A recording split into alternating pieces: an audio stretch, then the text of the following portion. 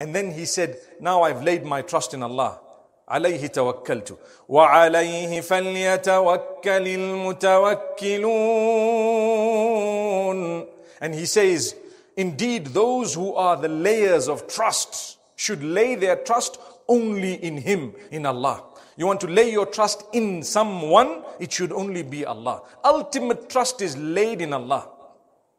We do know that if a little child looks at the parent, a little person looks at someone bigger, a person who's working for you looks at you as a boss, or when I say as a boss, I mean as someone who's slightly above them in authority or in wealth or whatever else. They say, look, I trust you and I know this.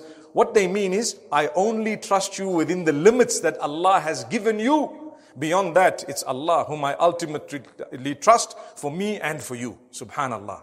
So Allah gives everyone a little capacity. If you take a look at Yusuf alayhi salam's story, it's amazing because right at the beginning, he tells his son, don't even narrate this dream to the others. Why? That's part of taking precautions. So